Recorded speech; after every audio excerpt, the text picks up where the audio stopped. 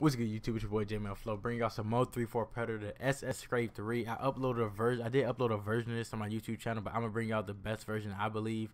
The one that beats max protect, not just like one with the halfback block. Let's find someone where they're blocking, whatever. Do y'all think? But all you want to do is base a line, shift your D line to the right, crash him to the right. This way is like so much more better. Bluff blitz this guy right here. You can put this guy in the zone. You can put that guy in the flat. Then move this guy out right here. Now this setup, like I uploaded a basic, like just a basic friendly, like a dummy setup on YouTube. But I mean it still works. But like that's just the basic version.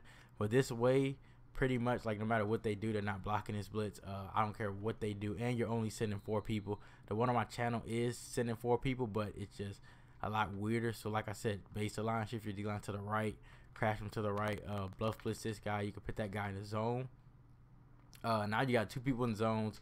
Just pull this guy out, and you can use this guy right here, and you can sub a linebacker in just right there. But you can even sometimes send this using 3 people. But I just like to send it using 4 people because like it's just nothing they can do about it. Like no matter sliding right, sliding left, everything is gonna be covered. So the only thing they can really do is make quick reads, but you can take away the flats easy with this game. So like I said, all you want to do is base a line, shift your D down to the right, crash him to the right. Alright, y'all just not gonna shift, whatever.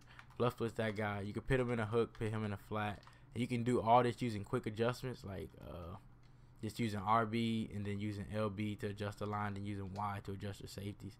Now another thing you could do, another thing I like to do, I like, yo, the flats over there is open. I mean, for you to do that, you can really, honestly, you can just cover it yourself and make adjustments from there. Like I would do something like this, but it's like whatever, bro. Like some blitzes just aren't gonna be the best. Some blitzes are gonna be vulnerable to certain positions, but this blitz does work. Like this is a way better setup. And also, what I also like to do with this, base the line, shift my D line to the right, crash them to the right. I leave those guys blitzing. Put this guy in the hook, then I put my safety, or put my put my corner over there in flat, and it turns into just like the 3-4 Predator, right?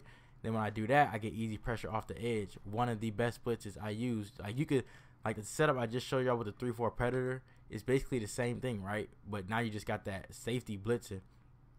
But now like if I was to move him out, people would think the flats is open. Now I throw that guy in the flat.